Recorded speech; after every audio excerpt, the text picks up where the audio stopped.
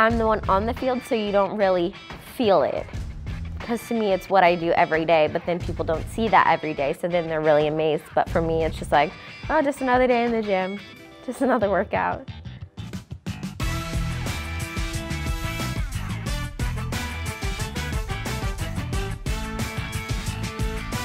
It's hard to keep doing the sport when you already won pretty much everything, to find the motivation somewhere. But this is what everybody else experiences in the sport, and I think this is where she's at right now. I'm still very humble, and I still work really, really hard for everything that I've done and that I'm trying to accomplish. So I think that's where you draw the line, and that's the barrier. It's like, I don't just sit back and relax. I keep upgrading, and I keep trying to improve myself in my gymnastics.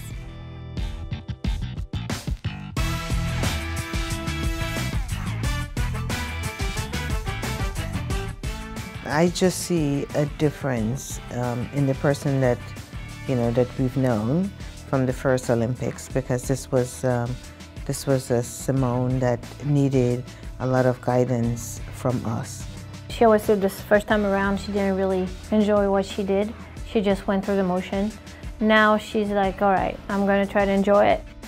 Before that, I was always afraid of what everybody else thought, and I was trying to meet everybody else's expectations, because you almost don't feel in place if you're just like, oh, I want to do this, and everybody's like, well, don't you want to get first? And you're like, yes. So I feel like it was the weight of everybody else's expectations, and this time I feel like it's just for me, and I can go out there and kind of test my limits and just really enjoy myself, the gymnastics, and just be like, okay, well, it's for me this time, and that feels nice.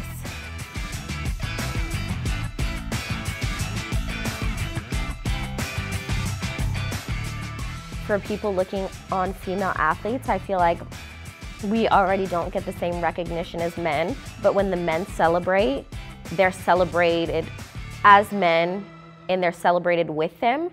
And I feel like as women, it's like, how many Grand Slams has Serena won? And she's like, oh yeah, I'm good. And they're like, ew, there she goes, she's cocky again. And it's like, but if LeBron's like, I'm good, he's like, yeah, you are good, you're the best, or this or that. And it's just like, even Floyd Mayweather, he's like super, super cocky, and people love that about them.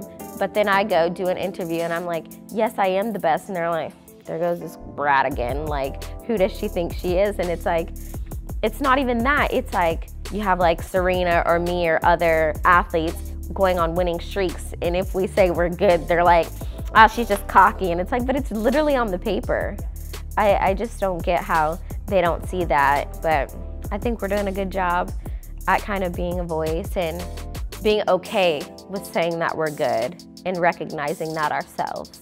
Women around the world are starting to speak up a lot more, and I think she's taking that chance and to show, you know, I'm a woman, I'm a black woman, and I'm going to tell everyone I'm the best. And I think that it shows a lot on all our athletes here and our daughter and everyone around the world. Like, if you're good, you don't be afraid to say it, and nobody can take it away from her.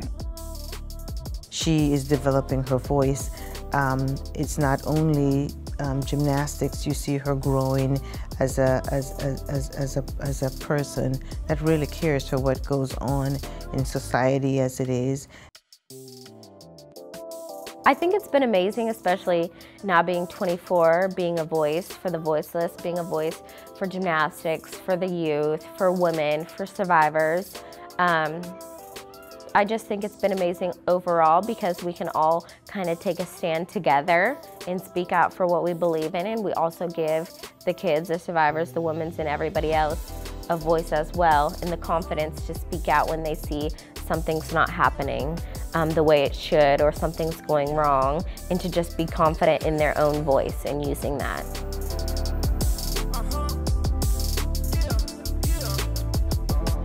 Back in 16, I thought I did not know the magnitude of the attention and all that, because you're not, it's not your daily life.